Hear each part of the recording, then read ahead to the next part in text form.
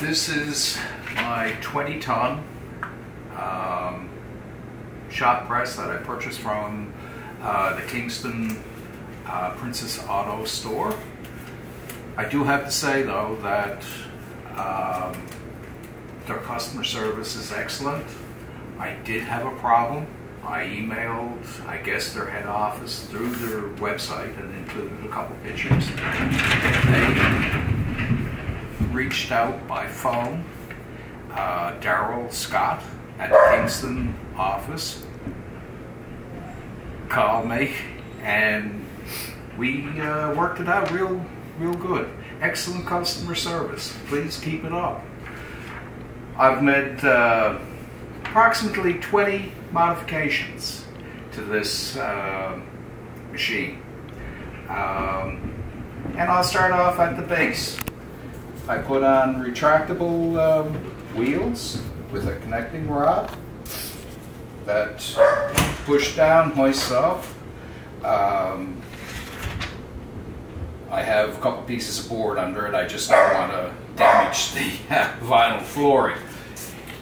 And I made up a quick and simple release because this thing weighs about 200 pounds, so it will come down with a major clunk, and trying to lift it is difficult. The lever does it.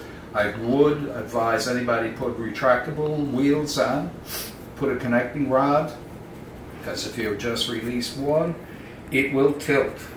And where it is fairly high, you take a chance of toppling it.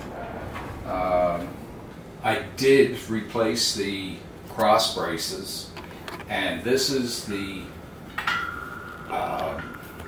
L bracket that I put on versus the original.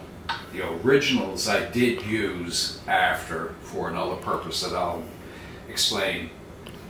So we put them on. I extended the braces out by an extra 2 inches, 1 inch on each side.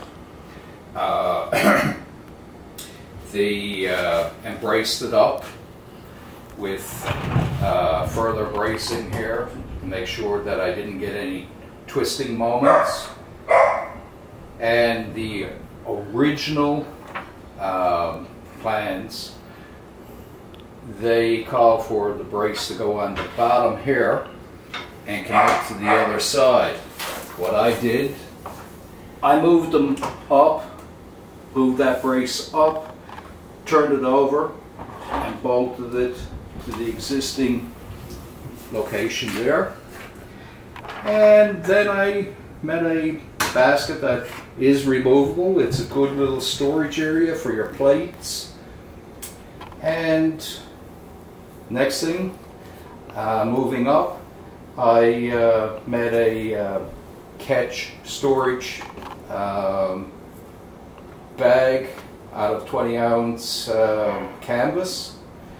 I then did 3D printed brackets for here. 4 on the front, 4 on the back. And then we get to the pins. Originally they had these pins here that fitted into a shaft, which gives you good indication that your pin is moving out. The dreaded pin creep. I developed a quick release bracket, retaining bracket. You undo the bolt, drops down, you can slide your pin in or out, slide it back in, put it up, tighten your knob. Now you get no creep. The pin will not move. Right here is, I put on lifting brackets. All my brackets are bolt on, no welding involved. There's a pinch bolt underneath, and then we put on adjustable brackets, which will be used for tightening or slackening a lift strap. These can be removed, or you can hoist the by hand. This is a very simple fence type thing. These unbolt and you just untighten them. This lifts out of the way, but it prevents anything from falling down, because without the fence this could tip and that will fit right down nice and neat, possibly hit your feet, and they are heavy. So moving right along, I'm at a 1/2 inch pressure plate that bolts on with clamps. I welded, and to make this plate I welded 2 1/4 inch plates together. Removing it is with an Allen key here, and I unscrew both of these. It just falls off, put it up, tighten it up, and that's a 6 inch by 6 inch plate. Then moving up again, these I made or fabricated them out of the 2 cross braces, 1 for each side. I did weld to the existing brace here, this V, and this bolts on, and you can adjust so you stop this major creep. I have about 1 to 3 millimeter front to back creep now on this, and I have 4 on each side. Then we need a light, and this I fashioned to this brace, 3D printed 2 connectors to allow movement as the top jack moves up and down.